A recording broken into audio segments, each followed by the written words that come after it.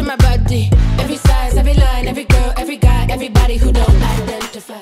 Hello my loves, welcome back to my channel, or welcome to my channel if you are new here. Hi, hello, my name is Loey. A lot of you guys have been sending me messages, tagging me in TikToks, sending me emails all about the movie Antrum, which has gained a lot of popularity in recent weeks. This is said to be the deadliest movie of all time. Do not watch if you're easily scared. In the late 80s, a movie by the name of Antrum was created. So the movie itself is kind of creepy. It's not like super scary, but the reason that people think that it's cursed is because everybody like in history who has watched it has died within the next 24 hours after they watched the movie.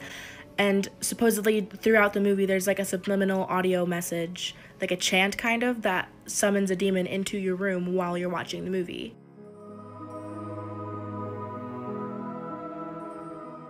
Maybe it's the idea that we're going to be quarantined forever that makes people want to turn to a cursed film, but nonetheless, I took one for the team and dove headfirst into Antrum, and what I found really surprised me. You see, Antrum is being hailed as the most dangerous film of all time.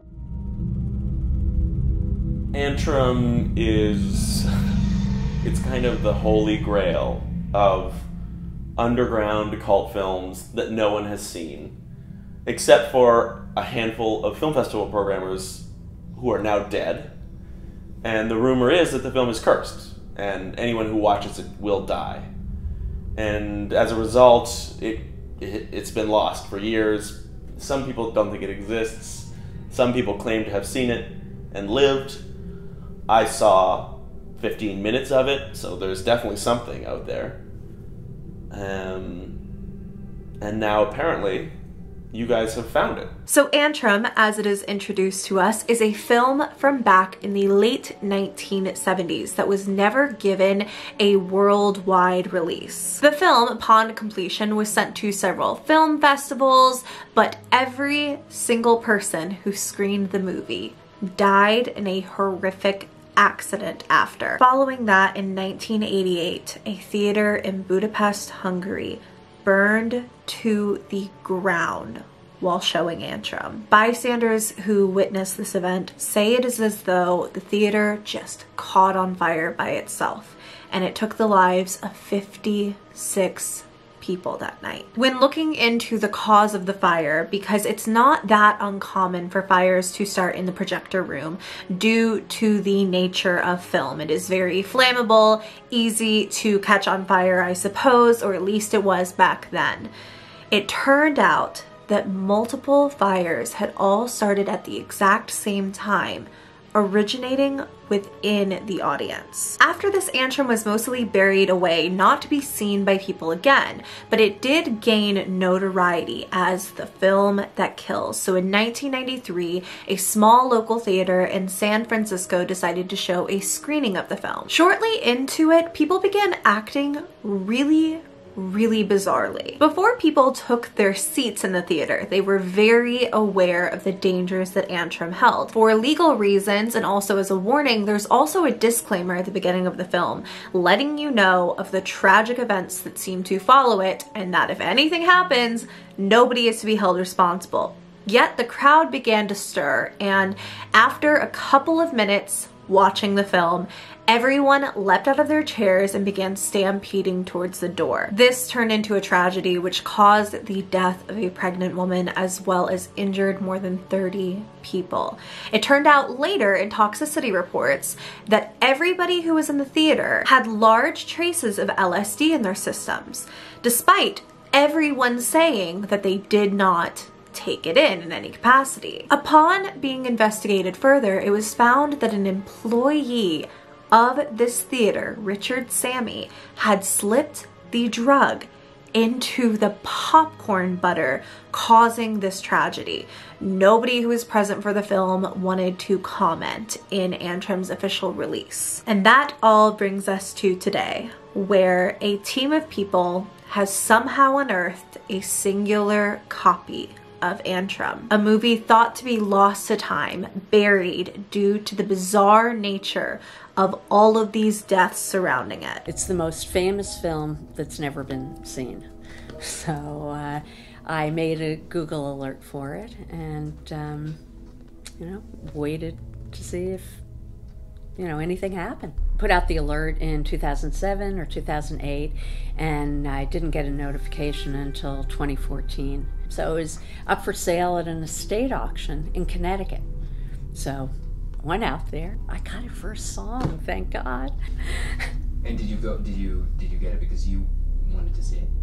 No, actually, in this case, I thought that it would be a really good film to sell. I thought it could be very commercially viable. And I was surprised when the response that I got was that they didn't think that it would do well commercially, that there wasn't a big enough market. I think that the real reason, though, was that people were scared of the film. That's when I heard from the guys at Else Films. They wanted to buy it. The first roughly 8 minutes of this movie are spent discussing the intense nature surrounding it. And then when the movie begins, you have quite the disclaimer to sit through. By continuing to watch this film, you agree that the producers of this film have made you aware of the history and dangers associated with Antrum. The producers, distributors, cast, crew, unions, and theater management on all levels are released of all liability for any event that occurs to you during or after your screening, including but not limited to illness, injury, mortal danger, or death. If you disagree in any way with this notice, you must leave the theater now. Antrum is so dangerous that even its trailer came with a warning like this. It tells the viewers, the following preview contains images which are rumored to be haunted or cursed.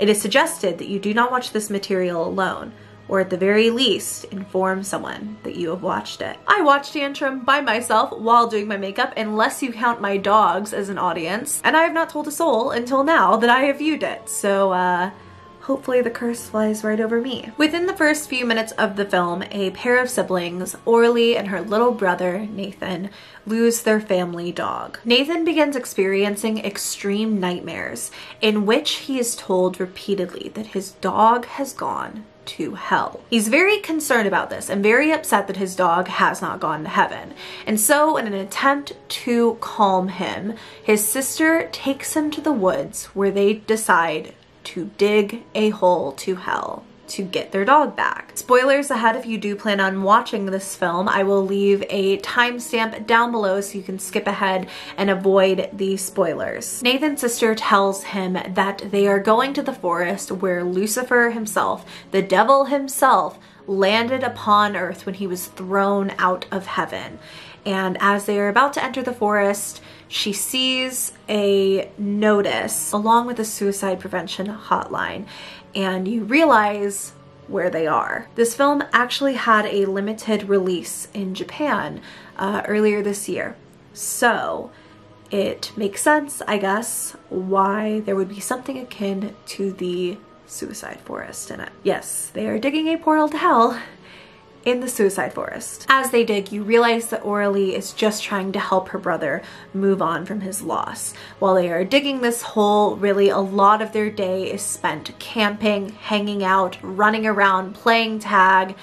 But what she doesn't realize is as they are digging deeper and deeper, they are very much so entering something. So the movie chronicles these two entering the 5 layers of hell, things getting weirder and weirder as they go on. Throughout Antrum, you see various shapes, symbols, and footage that does not seem like it is supposed to be there. And it's actually referenced really early on in the kind of documentary portion that they believe that somebody altered this one copy of Antrum that is left because there's all of this bizarre footage spliced in. And it just doesn't make sense. The entire film, you're on edge, waiting for the next weird thing to pop in that has nothing to do with the movie. That almost seems to have a plot of its own and is super creepy to watch. Maybe there's something else that follows this film and tries to stop it from getting seen by the world. That's very superstitious, but that actually really scared me. Well, that makes sense. You know, if you see some classified document, then maybe the CIA wants you to meet with an accidental misfortune. And so the fact that a lot of people who saw this film met with some kind of misfortune, it's like, was it the filmmaker? Was it the film? Or some other force wants to kill you after you've seen it because it's revealed something to you that it doesn't want you to know. So I suppose now is as good of a time as any to let you guys know that Antrum is a movie that was made in 2018. It was not made back in 1970, nor was it lost and re-earthed due to time. This is a found footage style horror movie, akin to the Blair Witch Project or Paranormal Activity. Antrum capitalizes really heavily on the fact that you're freaked out the entire time because you believe you are going to be cursed from this film. The movie itself is a simple enough concept, freaky for sure, but it's all of these demonic figures that are spread throughout the film, the sigils that you see that you believe are cursing you, as well as these children, these literal children, unknowingly actually digging a hole to hell that's all so freaky. This movie did such a good job at being a found footage, realistic style horror film that it fooled everybody. Seriously, in all of these TikToks, I don't see a single person talking about the fact that this is not a real movie, not even in the comments section. The fact that we can have something akin to the Blair Witch Project, which fooled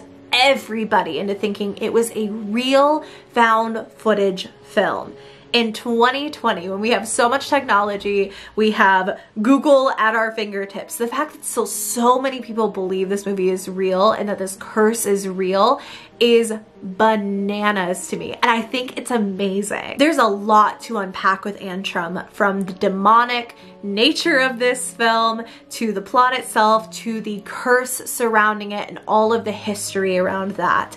And to that note, I highly, highly recommend you guys go and watch it. It was like $3.99 to rent on YouTube. I really, really, really highly recommend it.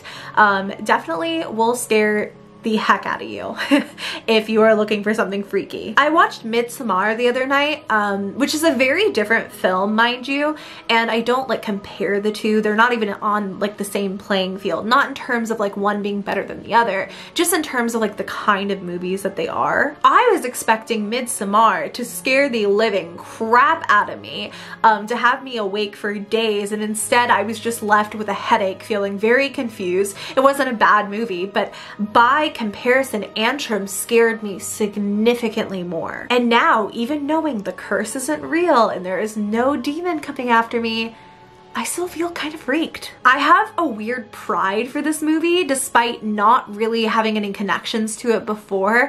I had never really heard anything about it, had never looked deep into it or looked to the people that made it or acted in it or anything like that. And yet after watching it, I have this like immense sense of pride that it was able to fool so many people into thinking it was a real movie, a real film. And it is a real film, like you can go watch it, but it's fiction. Like the curse surrounding it is fiction. Nobody died connected to it. I think the fact that it has fooled so many people in that regard is so cool. Anyway, I'm just rambling and gushing now, so I'm gonna stop doing that. I love you guys very, very much. Thank you for watching this video. If you did enjoy, go ahead and give me a thumbs up. Please subscribe to my channel if you have not already.